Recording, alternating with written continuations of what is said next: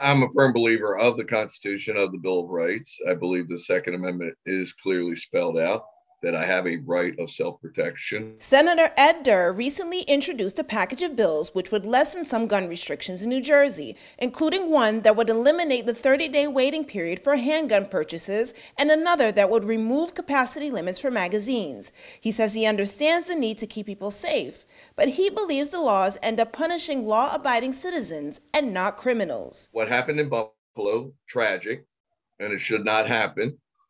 But think about this. 10 people died. What if one of those people was a concealed carry, was a law-abiding citizen, had a right to carry? Does that person save the other 9 or 7 or 6 of them? Who knows?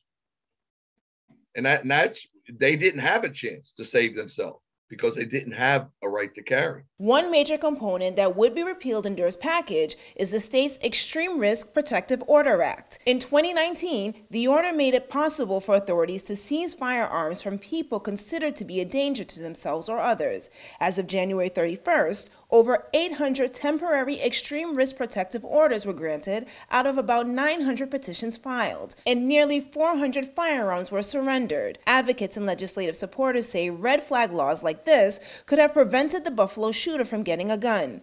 But these red flag laws aren't sitting well with everyone. I think folks sometimes are starting to push back against those, thinking that they are a threat against Second Amendment rights, or they deny folks due process. I think it's really important people understand what those legislations are about. And that's the idea that in New Jersey, a family member, household member, or law enforcement can petition a court with clear evidence of imminent risk to self or other to remove someone's access to firearms. And that person can first appeal that decision.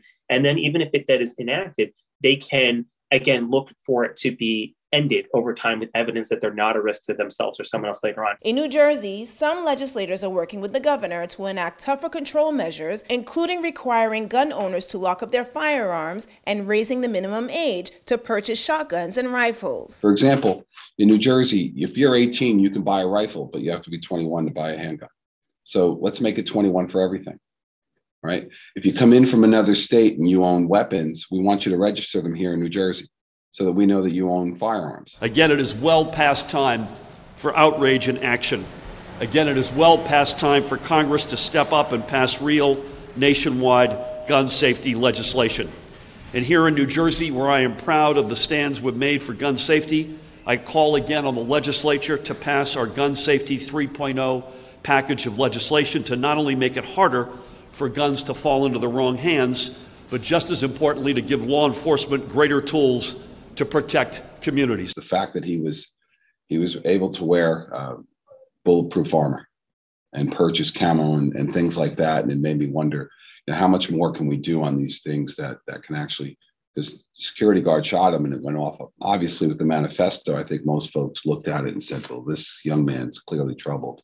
The events obviously showed that. And besides the sympathy for the lives that were lost and the racial profiling that went with it, I think the horrific act itself spurs us to continue to try to find ways as to what we can do better. Senator Durr says he knows his bills have virtually no chance of advancing in a Democrat-controlled legislature. However, the governor's latest package of gun control bills may not have a future either, as Senate President Nick Scutari hasn't indicated whether he supports the package. For NJ Spotlight News, I'm Melissa Rose Cooper.